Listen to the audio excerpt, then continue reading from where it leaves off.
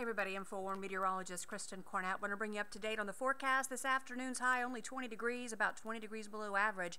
Nothing but sunshine, but with a wind out of the north around 10 miles per hour, that's going to yield single-digit wind chills. And then this evening, gets even colder. Temperatures in the teens, wind chills around 1-2 degrees. It's clear, it's cold. The wind's still around 7 to 8 miles per hour, but the good news is they go nearly calm overnight. So while tomorrow morning will be even colder than this morning, I'm forecasting 6 degrees with a light wind. I don't think it's going to feel as cold. Friday afternoon, we start trending up. Sunny skies 27, by Saturday 38, by Sunday 45, dry weather through the weekend. And then on Monday, we warm up to 48. But then we have a cold front that's going to come through Monday night. So going to call it a 30% chance of rain Monday night, changing to snow during the overnight hours with snow ending early Tuesday morning. As of right now, I will tell you, only one of the computer models really even seeing this. The other one's not so much.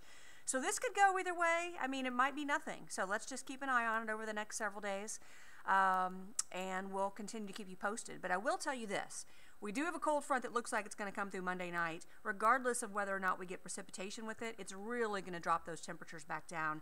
You can see Tuesday through Thursday highs in the 20s and 30s.